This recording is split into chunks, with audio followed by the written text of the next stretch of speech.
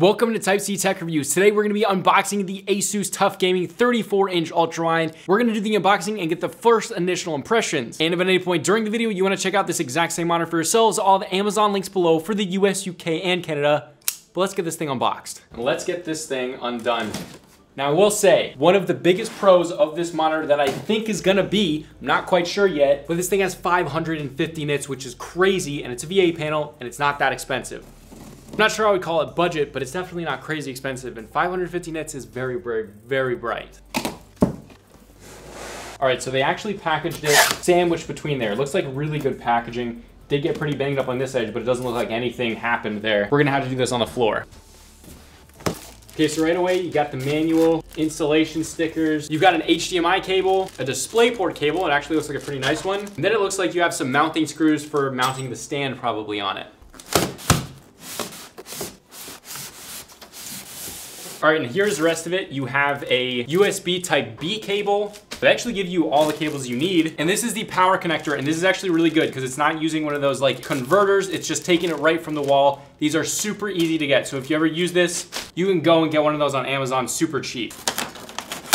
And this is the bottom plate, which is massive. Look at how big that is. That is so large. This thing is gonna be stable. And then this is the height adjustable part that hooks onto the back of the monitor. And right from a glance, this thing looks really nice. It's got the height adjustableness right there. TUF Gaming printed on the back. Get their logo up there. It looks really nice. All right, but what you really want to see, the monitor itself. That looks great, just like some of the other ASUS monitors I've used before. But the best way to do this is actually to attach the stand before actually taking this out and just putting it on the back right there. So this one is actually just a screw in on the bottom. So all you do is line the stands up right there and then screw the bottom in. And this is not like LG's, some of LG's monitors that are like this really flimsy one. You can actually just hand tighten this in there. Now if that's all in there, we gotta attach it to the monitor. We gotta do it with these screws, and they actually include a screwdriver in there for you. All right, so let's get this thing screwed on there. Okay, the stand's all in. That was a pretty easy and quick process. They also include these little rubber pieces that actually go on the back of the screws to make the design a little bit cleaner. I'm gonna do that just because they included it, but we're probably never gonna look at the back of this anyway. So you can see it cleans the look up a little bit. All right, but now the big moment, let's get this thing up on the desk.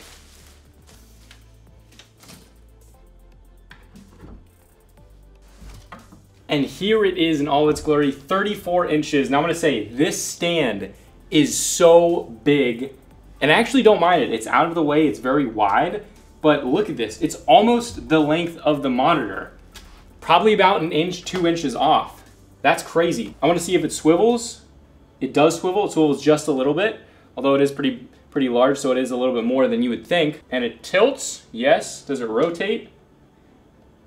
It does not rotate, although it does have really nice, smooth height adjustability. I mean, this is on the level of LG. It really is. Let's take this sticker off and get this thing plugged in and boot up some Warzone. And let's see the initial impression, because I'm so excited to see this thing for the first time. All right, I got all the peripherals set up, but let's get this thing turned on and see the initial reaction. Okay, it looks pretty bright so far. Okay, from the jump, it is not bright, but that's probably just because of the mode, so let's switch it over. Okay, brightness is at half. Let's turn this thing to max. Whoa. Holy crap, that is a bright monitor right there. It literally, look at the camera. I gotta turn this thing down. Okay, look at how dim I am. This is a very well lit room.